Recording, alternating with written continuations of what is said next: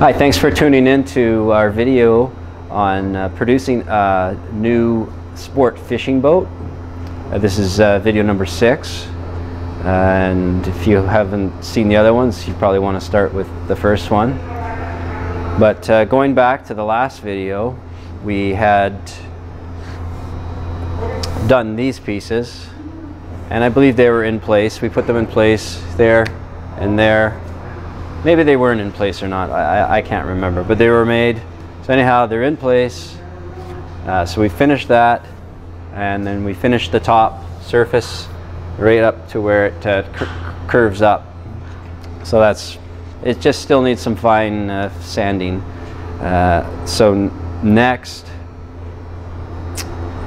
this was the major part we did. We finished the transom area.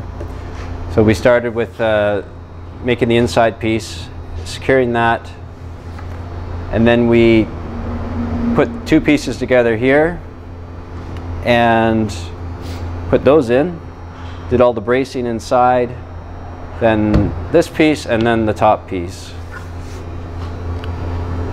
And it's all made out of MDF, some's 1/2 inch and some's 5/8. And you can see here, you can probably see some holes there. There's some screws. So this is going to come out. This is where the transom doorway is going to be.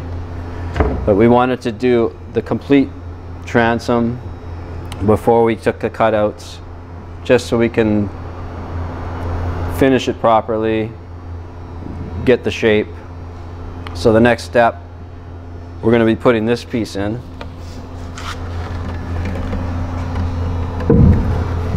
So this goes in the middle here. It'll be on an 8-degree angle, and that just allows clearance for the motor to tilt up. So we'll do that. And this is 1/2 inch MDF. And there's some fiberglass in the corners to make the curve. And then we'll do our transom doorway. So we've got these pieces already fabricated. And that just goes like that, and then it'll sit right here. And what I showed you in the last video was making this piece. So this will be an opening here, and that'll be access to the batteries, and we'll make a hatch that goes over top. So the next thing we're going to do is cut the transom out and put this in place, and then we'll do the transom doorway. Okay, skipping forward, we've got lots done. Here's the transom doorway all installed. Here's the that notch cut out for the motor tilt, and we've added, you can't see, but we've added the drains here, 2 drains for the motor well.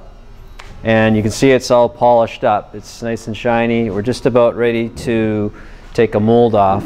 We still have to do the non-skid here and in these areas, but we're close.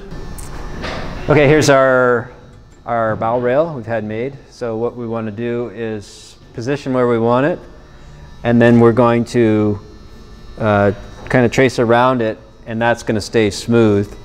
And so the non-skid will go around the rail base. It just looks professional. And here is where we're going to install the port lights, or some may call windows. So here it is. Here it is here. It's covered in masking tape to protect it, but it is glossy stainless steel. So the situation with this is it is very stiff and it will not bend. So we had to create a straight, like a flat surface. And this is not a flat surface, it's curved. It's straight vertically, but horizontally it is curved. So I spent quite a bit of time thinking how we're going to do this.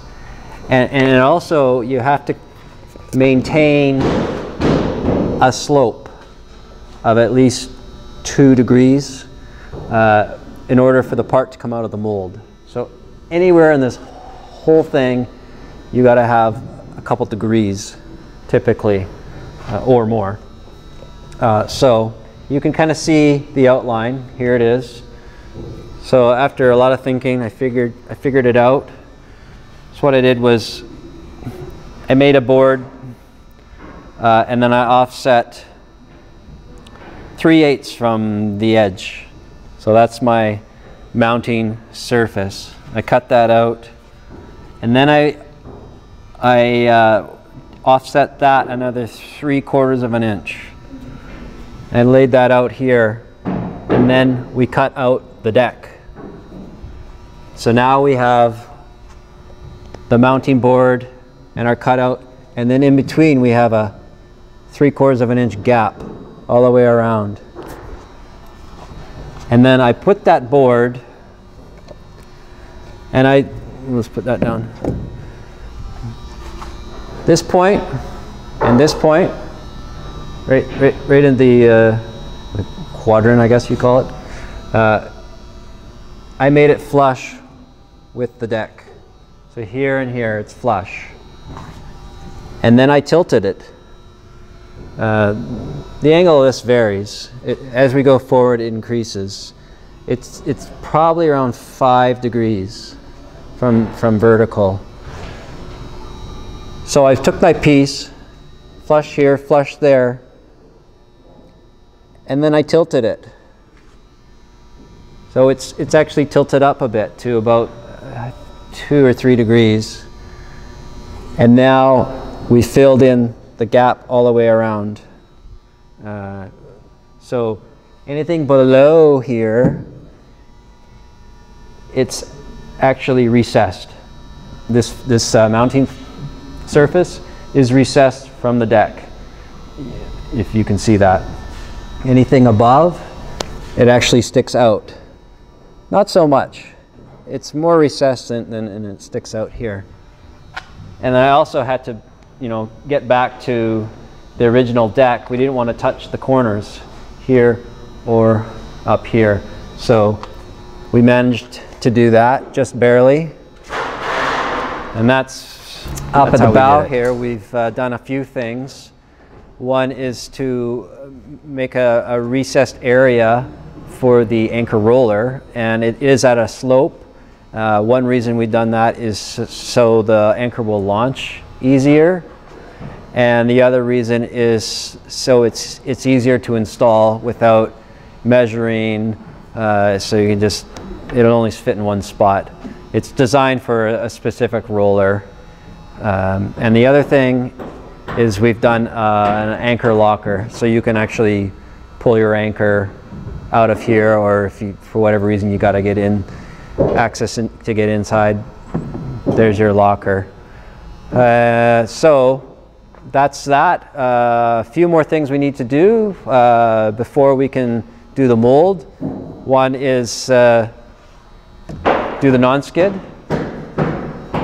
We've got to do a whole lot of waxing, a little bit more polishing, fix any little defects, and we have to do flanges around here, the edge of the mold or the deck, and then we're going to be laying up the mold.